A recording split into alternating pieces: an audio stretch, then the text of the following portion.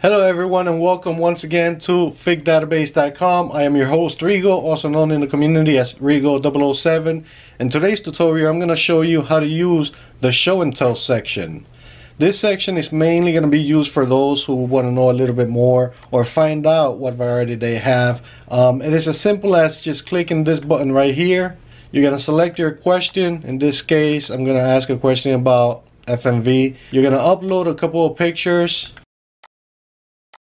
You can select a couple of pictures, for example, and just write a quick description as detailed as possible and post the article. Once you finish doing that, this is going to take you to your profile section, or actually your account under my article section. You're gonna see your new addition over here, and it's basically the place where you could edit it and so on.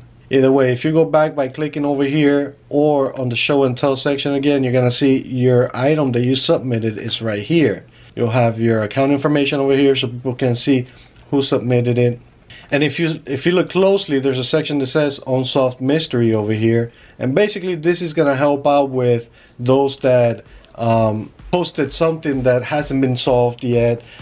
But once people comment and you feel that your question has been resolved, you simply go back to your account. You could click on your account and just go to my show and tell, and from here you click these three little buttons and select edit, and then you could either remove the pictures, you could change a couple of the things, and then down here you could actually mark it as solved. Once you solve this and you go back to show and tell, this item you submitted is going to be marked as mystery solved, and it is just that simple.